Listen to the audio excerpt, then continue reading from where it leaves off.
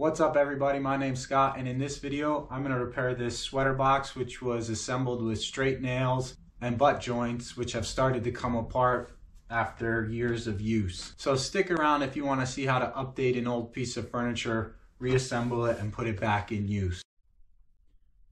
Now this sweater box was built by my grandfather probably 15 or 20 years ago, and overall it's in really good condition. It's partially disassembled in this picture because the straight nails have completely come out of the end grain of the butt joints. But overall, it's a good sized chest. It's made of solid wood, and I'd like to keep it because it is something that my grandpa built by hand. This chest has one main area that's accessed through the top, and it has a cedar lining, and then it has two drawers, one on either side.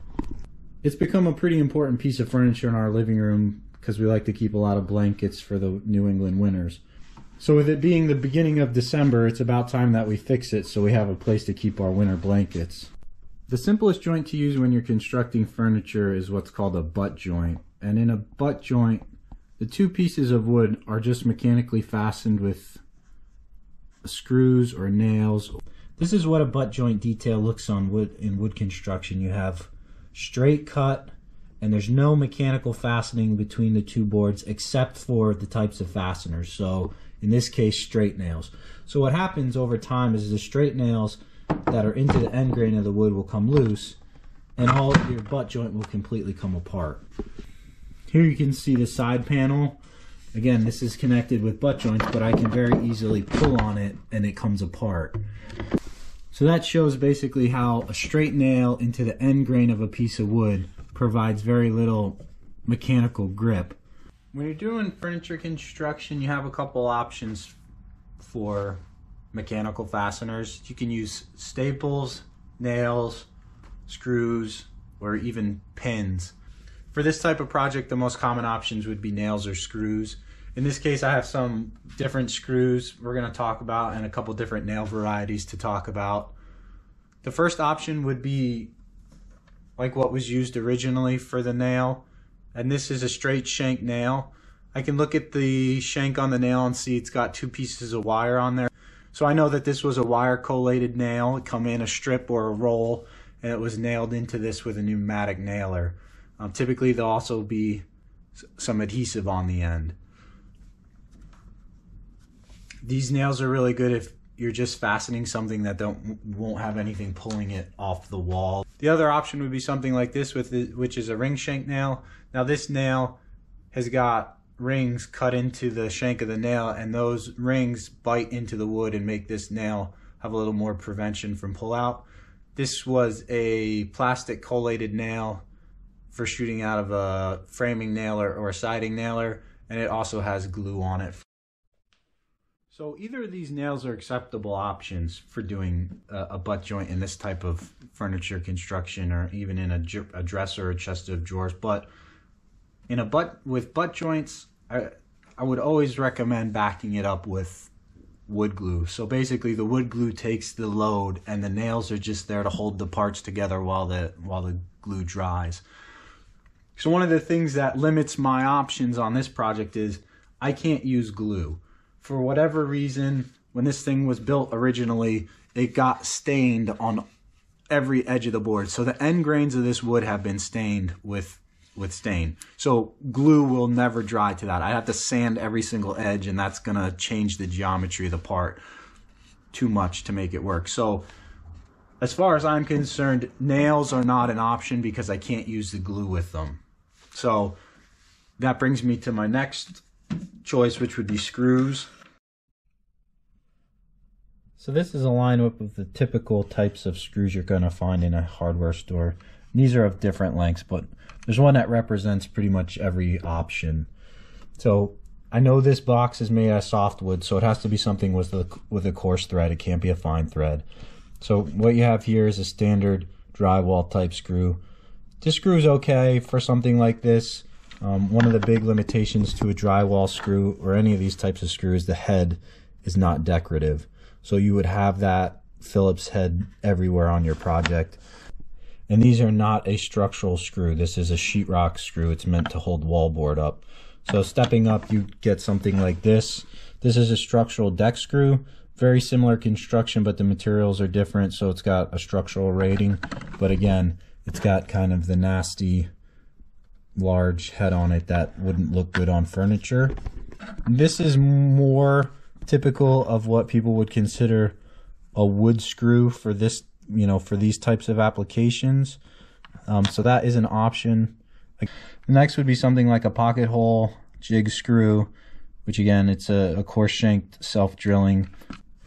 And then the last style of screw you might find is just something like this, is a standard wood screw. So those are all okay options, and up until recently, that's the only options you had.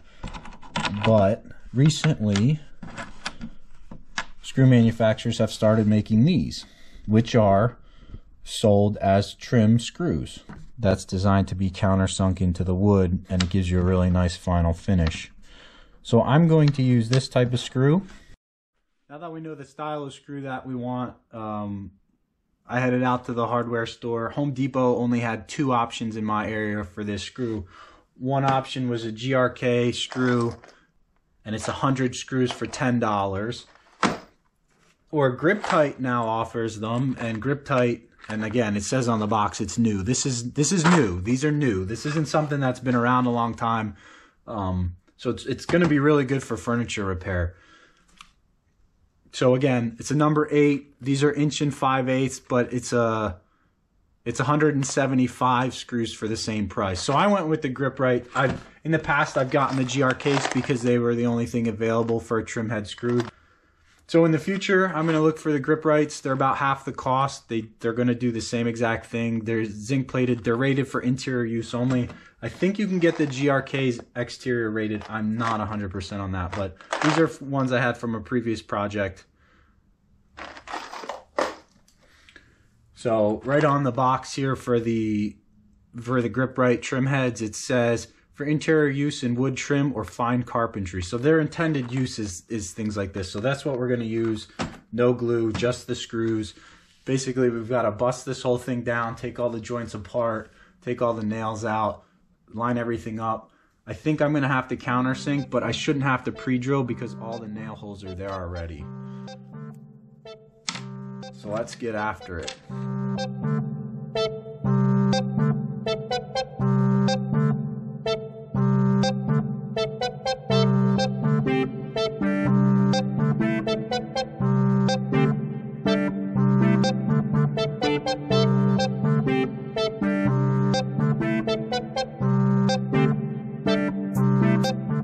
Hopefully you saw earlier, these trim head screws, they're kind of new.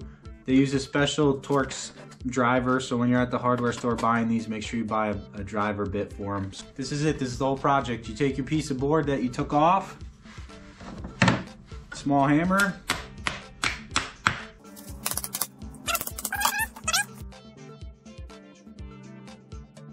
if you can't get them by hand, you could use a small crowbar. You just have to be careful. You know, this is a finished part, so I don't want to damage the wood if I don't, you know, have to. I did have a little split on this first one, so the next one that I do, I'm going to pre-drill. One of the things I didn't mention earlier is when all this furniture that my granddad built, he bought barn wood from old Amish farms down in New Holland, Pennsylvania, and so a lot of this wood is 100 or more years old, so wood can get very dry, and once it gets this dry, it cracks really easy. So it looks like I'm going to be pre-drilling all these holes because I don't want to split these out. The screws are already really close to the edge.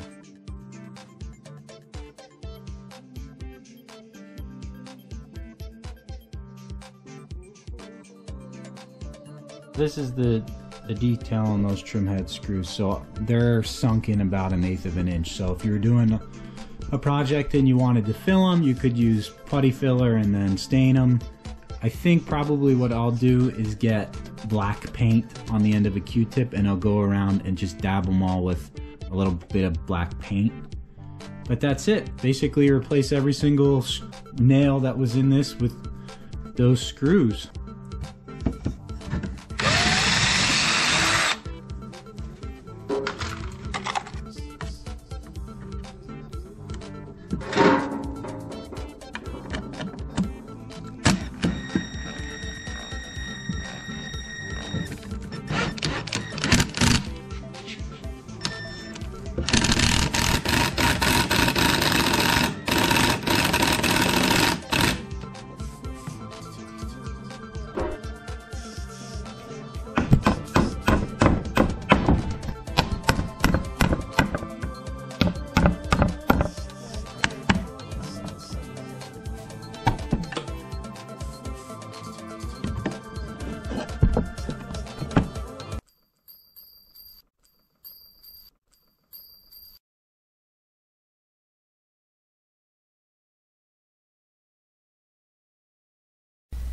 Right here in the video, I'm going to look for a drill bit to countersink these heads because I was still having a small problem with the wood trying to split on me and I didn't want to risk it at all.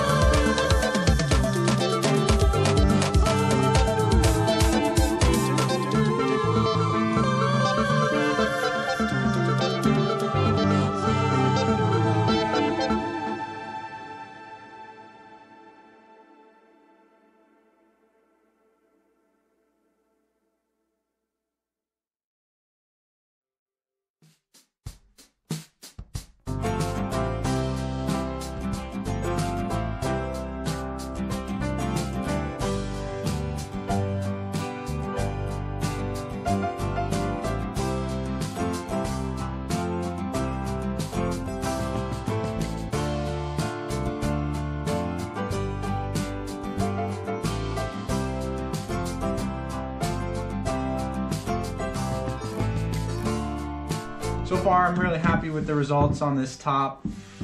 These screws are working out really well.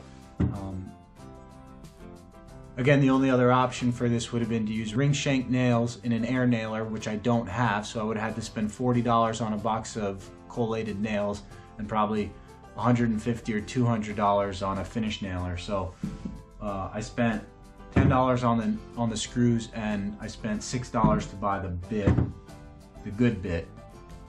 So I've got 16 bucks worth of materials into this, and it's gonna fix up this chest that my granddad made, so I think that's a really good deal.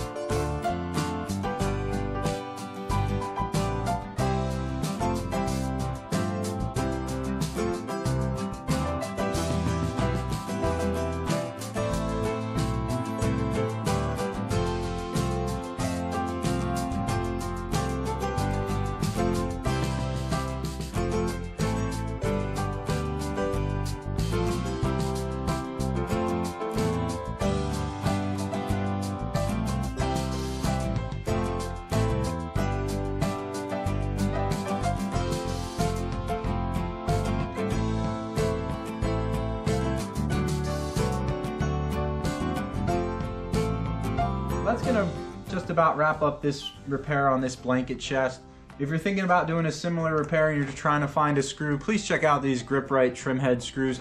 They do an excellent job on reassembling old furniture like this, or even if you need to sturdy up a piece of furniture that's just starting to get loose and not fully coming apart. Please like, comment, and subscribe on the video and the channel. I really appreciate everybody's views as I try to get this channel up and going.